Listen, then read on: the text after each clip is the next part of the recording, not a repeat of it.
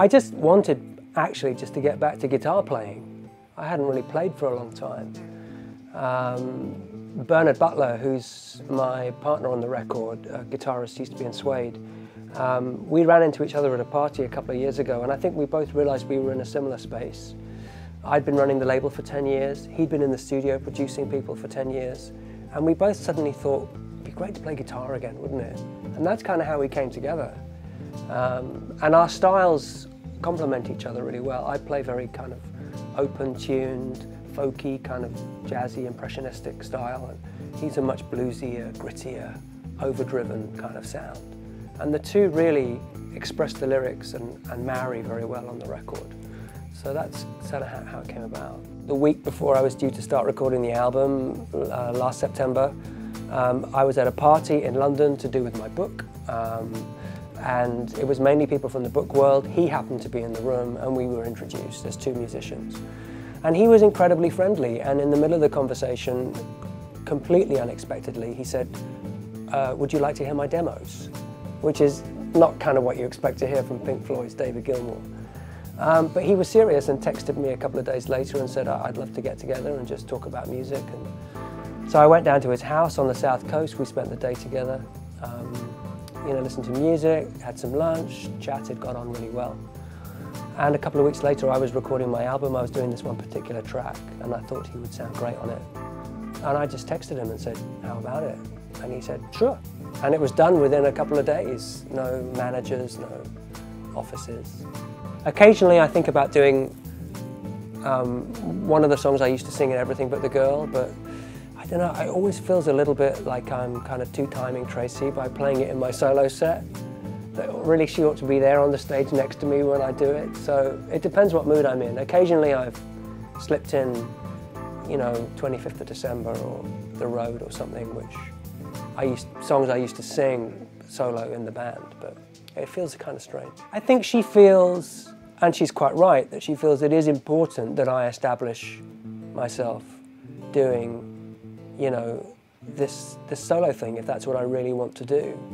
And if I'm to get anywhere doing it on my own, I kind of have to do it with my own stuff. And in the same way that we don't choose to lean heavily on our past, you know, I don't think it's right for me to do that either. We're pretty happy in the space that we are now. We've both got solo careers. We're not trapped by that whole nostalgia machine of pop, you know, which would automatically be placed back on our shoulders if we came back out as Everything But the Girl. But you know, she's made 3 solo albums, she's writing her 2nd book at the moment.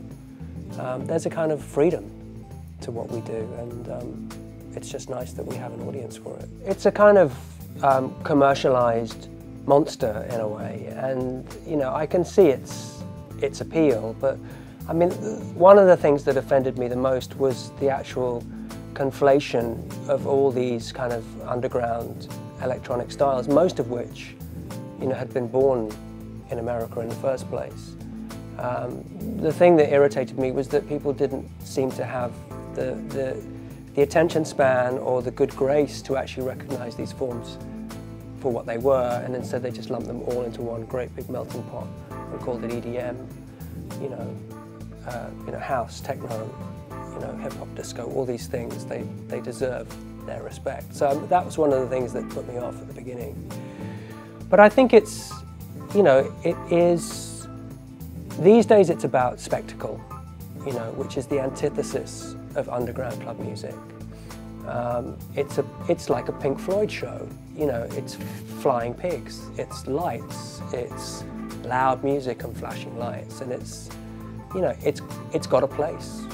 You know, if kids weren't buying it, it wouldn't be there. But I don't think it has very much connection to the kind of club music that I respond to.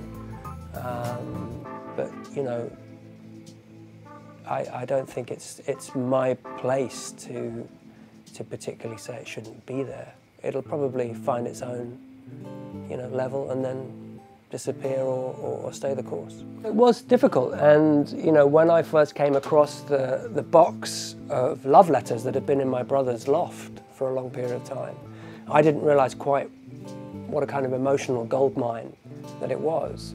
And one letter in particular, which I talk about in the book, was sealed up and said private for Tom only, my dad. It was from my mum to my dad. But my dad had just died, and I had to make this decision. You know, do I open it? Do I burn it? Do I, you know, adhere to my mum's wishes? Would I have a better relationship with her if I were to open it and read it? And it lay unopened on my desk for 3 days before I could decide what to do. And in the end, I decided to open it. And I was so pleased that I did, because it gave me such an insight into their relationship and made me more sympathetic towards them, made me realize that they were flawed, you know, and that there's a lot of pressure on us to see our parents in a heroic light. You know, they're there to be proud of us, we're supposed to respect them, they're these massive figures that we've been in our lives since childhood.